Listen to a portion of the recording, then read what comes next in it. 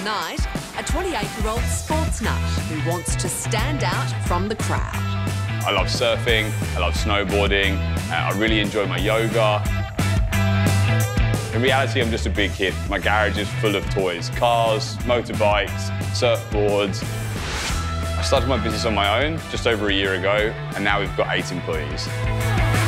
Anyone that loves sport is going to love our business. Any shark that passes by on this opportunity will be mad. This is going to change the industry.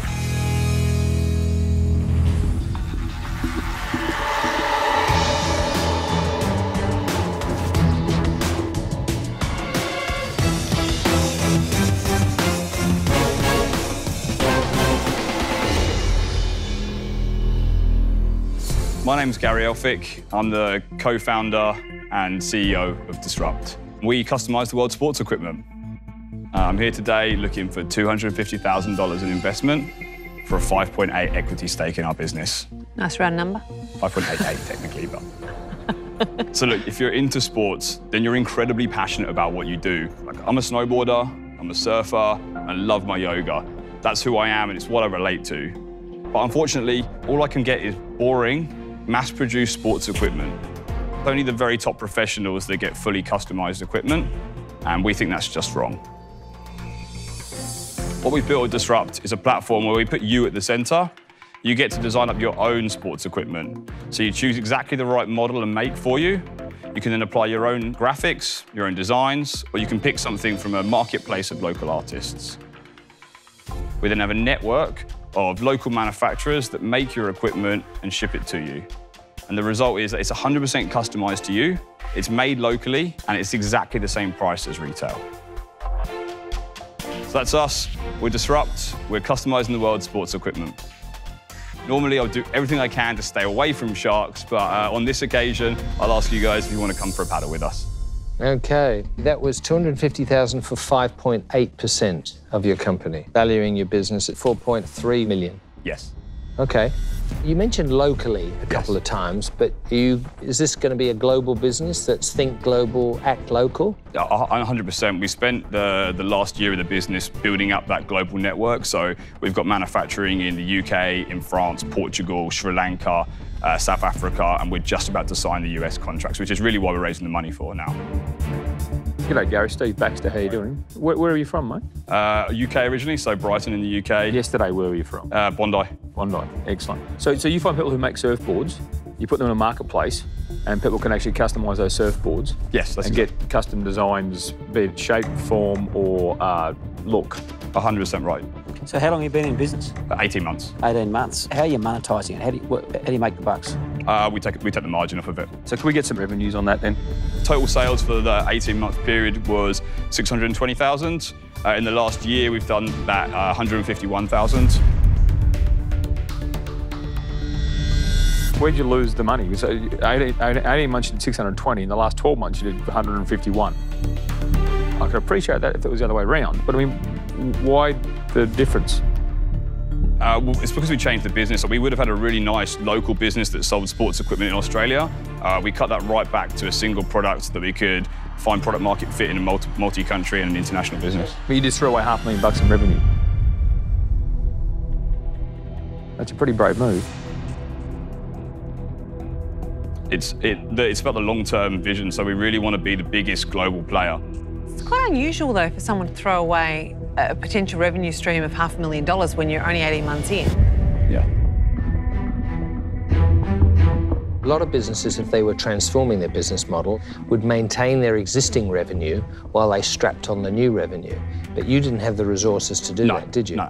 Which is a bit of a flaw in the valuation concept, because execution is always part of it.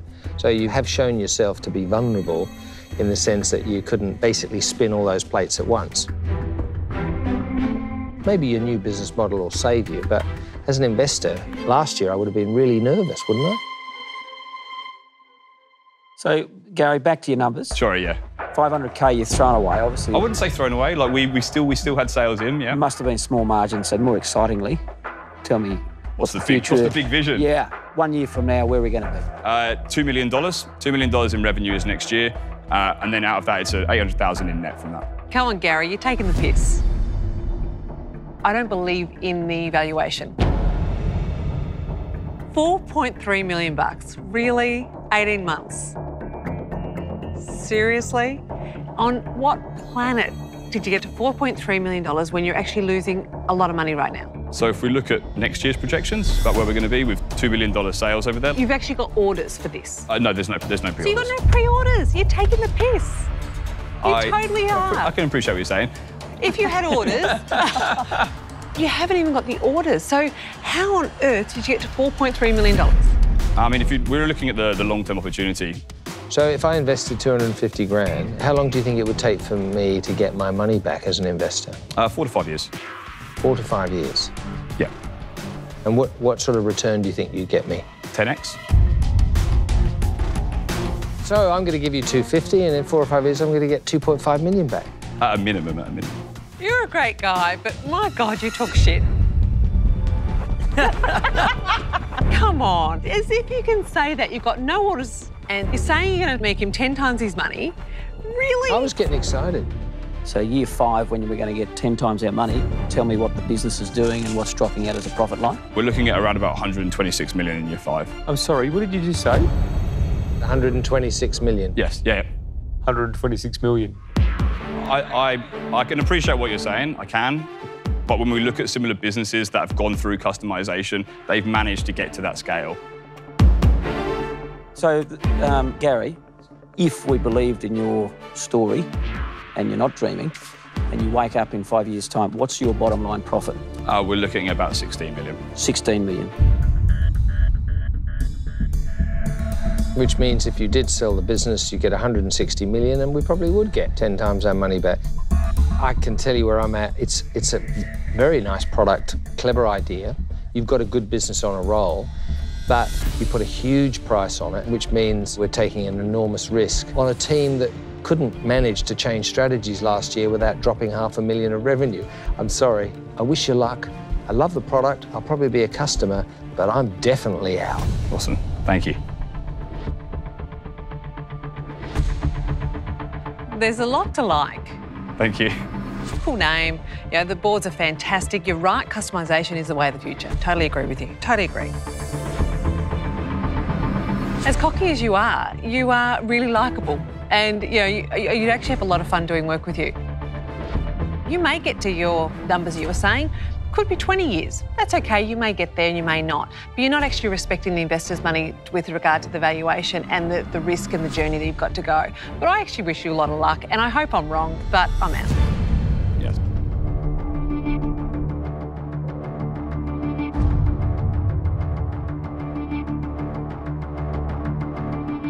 Gary.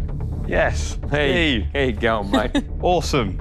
Hey, bloody good luck, right? I reckon. Thank you. You've got the stones to maybe pull this off. It will not be with my money. I'm out. Thank you. Good luck.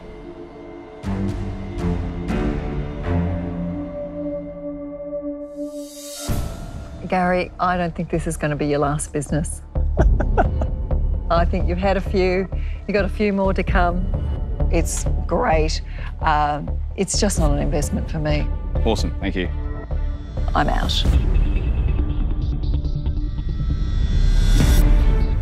Okay, sir. So, Gary, you're selling a dream. You're selling hope. I'm buying hope. No way. No. 250K for 33%. That's an offer. That is an offer. And I bet on a racehorse. I'd take that, mate. I wouldn't even wait. So would Just I. in case he changes his mind. He's going to wake up in a second and know this is a bad dream. Gary Elphick is looking for $250,000 for 5.8% of his customised sports equipment business. But his high valuation has wiped out 4 sharks so far. So, Gary, you're selling a dream. You're selling hope. I'm buying hope. No way. 250K for 33%. That's an offer. that is an offer. Yeah, it's about 1/6 of what you asked for. And it's Yes, probably about but right. this guy has so much pluck, he's probably going to make it. Yeah, okay. 250K for 33%. I'll bet on a racehorse. Take it. Mate, bite his hand off. Okay, well, let's play the game. That's a drastically low valuation that we've put on the business, and I Well, you got totally... a drastically high one. I just, you know, there's a massive execution risk. You're hearing my colleagues going, you're an idiot for even putting an offer up like that. You have zero traction, so I'm not convinced that any valuation you put on above my offer is going to make any sense.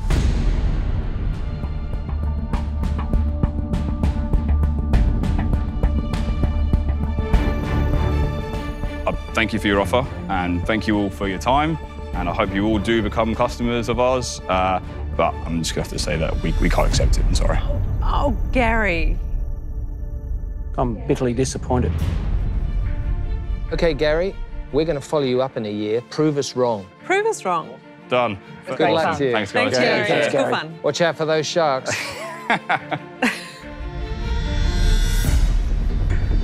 Wow, Gary, you turned down a big deal. Think you'll come to regret it? I don't think so, no. Like, we've got a strong team and we're offering something that nobody else is offering, so hopefully we'll be back in a year and we'll prove them all wrong.